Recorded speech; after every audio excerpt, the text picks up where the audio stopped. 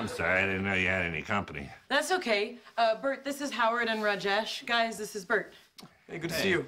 Anyway, I wanted to show you this tourmalinated quartz that we got in the lab. This is so pretty. Bert works for the geology department. Yeah. You know what geologists and Bon Jovi have in common? You're both into rock? Yeah. Well, see ya. Oh, you forgot your quartz. Oh, it's okay. I want you to have it. Bye. He's nice. Yeah, he's nice because he likes you. What? No, he doesn't. He brought you a pretty rock. So? He does that every day. Oh.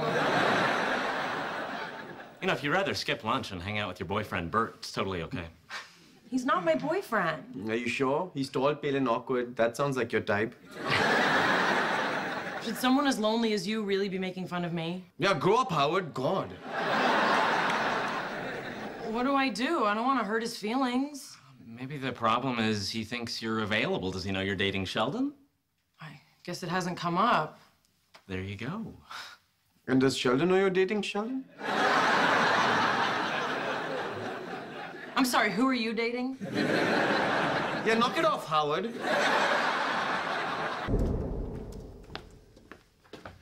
Hey. Hello, Bert. So anyway, there's this big rock and minerals show next week in Santa Monica. Listen, Bert, before you say anything else, I have a boyfriend. Oh, this is awkward. You thought I was going to ask you to go with me to the mineral show. Weren't you? Yeah.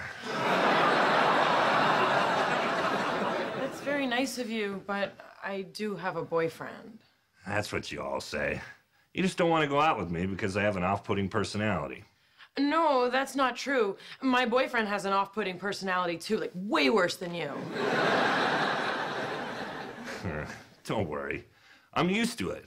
I mean, I'm big and weird and funny looking, and no one ever wants to do anything with me. Don't say that. It's okay.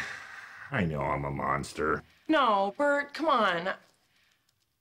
I'd love to go to the mineral show with you. Sweet. It's a date. The mineral and rock show? That would be awful even without Bert.